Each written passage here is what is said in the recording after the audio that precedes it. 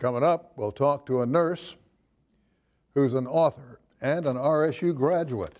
Then we'll tell you about an organization helping people with challenges put their skills to use.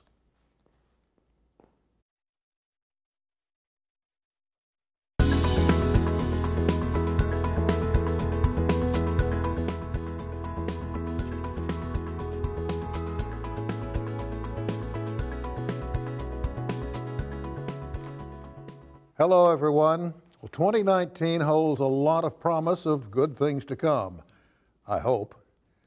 But we also have to be ready for the bad as well.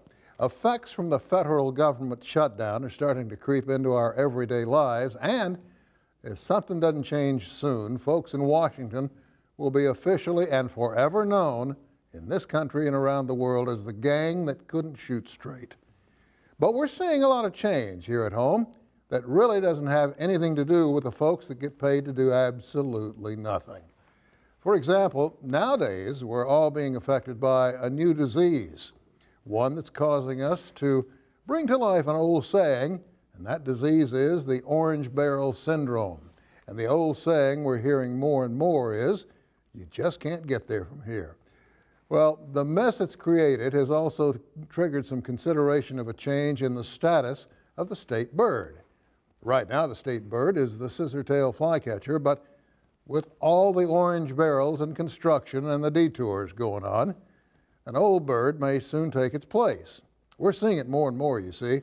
It's actually a wave of sorts where you don't use all your fingers. Tempers are starting to get short, but just you wait till summer and the heat starts to settle in, and that bird's going to fly a lot more.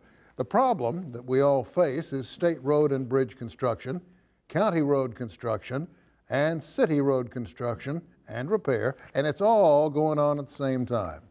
As a result, orange barrels and detours are just about everywhere, prompting each driver to remember that old saying I mentioned earlier, you can't get there from here.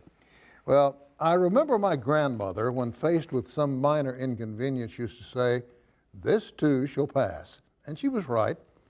I suppose I could take that approach every time I come to a set of those orange barrels, but I mean, there's nothing we can do about it, but just live with it.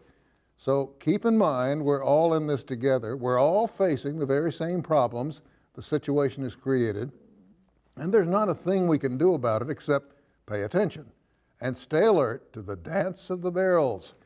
And there will be those changes as the orange barrels are moved around. Also, that bird I mentioned earlier, it's going to be flying from time to time. Just let it roll off.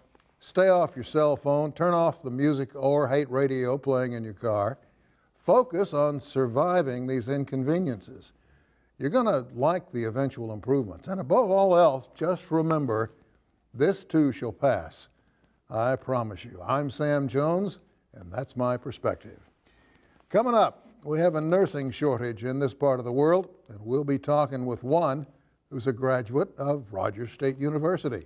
Also, an organization dedicated to helping others help themselves. This and more when we come back.